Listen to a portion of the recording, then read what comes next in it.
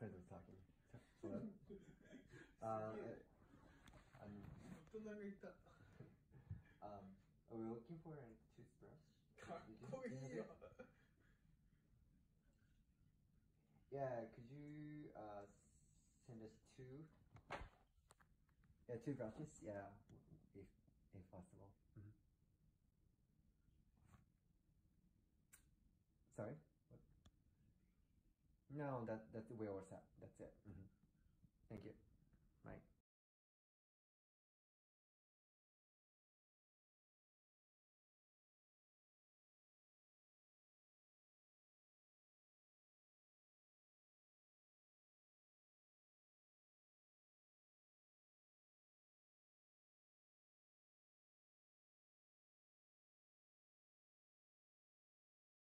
Individuals around the world look to UBS to provide them with the advice, expertise, and opportunities they need in order to grow their wealth.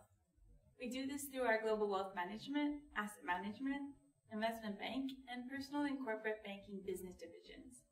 In group operations, we work as trusted partners with all 4 businesses to service our clients and their needs together.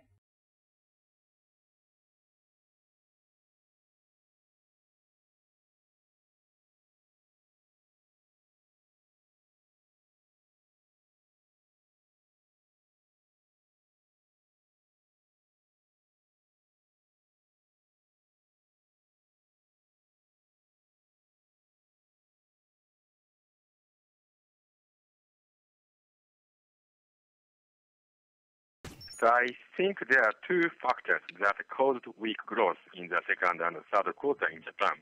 So first one is weak overseas economic growth. Especially US and China economic growth were very weak in the second quarter, which affected Japan export and related industries seriously.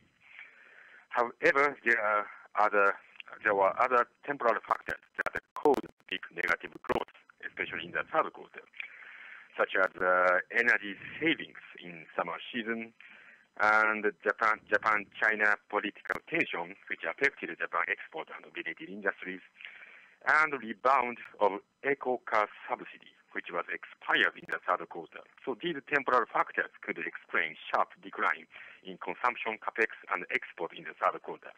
So I expect in the fourth quarter there will be some rebound, positive rebound from these temporal factors.